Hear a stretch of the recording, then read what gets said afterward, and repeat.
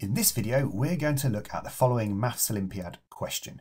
We need to find 4 prime numbers smaller than 100, which are factors of 3 to the power of 32 minus 2 to the power of 32. Now obviously the powers on these numbers are far too high for us to deal with doing any kind of arithmetic. They're too big for the calculator, so we're going to need to find a trick. Well, the first thing that comes to mind is that we've got powers, 2 terms being subtracted from each other. The powers are identical and they're both even. So we can use the difference of 2 squares to simplify this. So 3 to the 32 minus 2 to the 32 is equal to 3 to the 16 plus 2 to the 16 times by 3 to the 16 minus 2 to the 16. So this is just the difference of 2 squares. We've halved the powers, we've kept the 3 and the 2. One bracket is plus, one is minus. If you're unsure why this is the case, try multiplying out that right-hand side and you'll get back to the left. But now what we're left with is on the right hand of our right-hand side, we've got another expression of 2 numbers subtracting from each other with even powers that are identical, so we can do the same thing again. So our second bracket becomes 3 to the 8 plus 2 to the 8 times 3 to the 8 minus 2 to the 8. We can do the same again. So that last bracket becomes 3 to the 4 plus 2 to the 4 times 3 to the 4 minus 2 to the 4.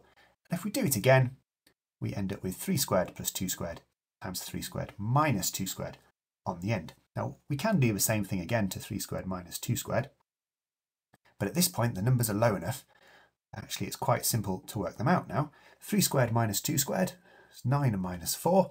So that last bracket is 5. 3 squared plus 2 squared is 13. 3 to the power of 4 plus 2 to the power of 4, a little bit trickier. But if we do our powers, 3 to the power of 4 is 3, 9, 27, 81.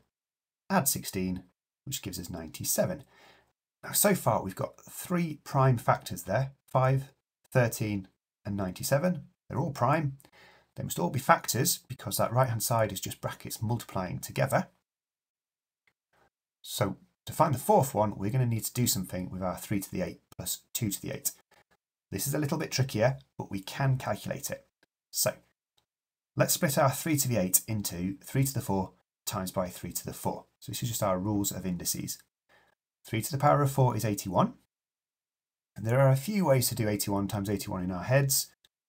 One way is to think of this as brackets. So 80 plus 1 times 80 plus 1. If we expanded them, we'd get 80 times 80 is 6,400. We'd have 2 lots of 80 times 1, and we'd have the 1 times 1. So 6,400 plus 80 plus 80 plus 1 is 6,561.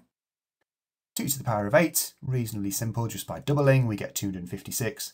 So added together we get 6,817.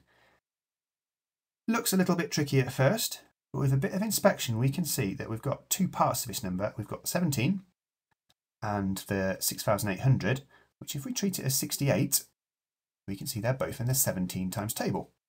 17 is 1 times 17, 68 is 4 times 17.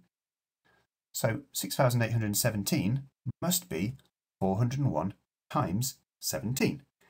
Now note, for this question we didn't need to find the 401, we just needed to find that prime factor, the 17. We've put it in there for completion.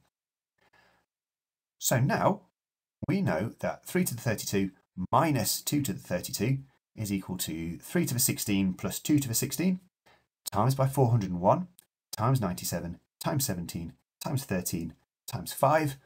Those last 4 numbers are all primes, they're all lower than 100. So our answer is 5, 13, 17 and 97. If you've enjoyed this video, don't forget to subscribe to the Doing Maths channel or check out some more of my videos by clicking on the links here.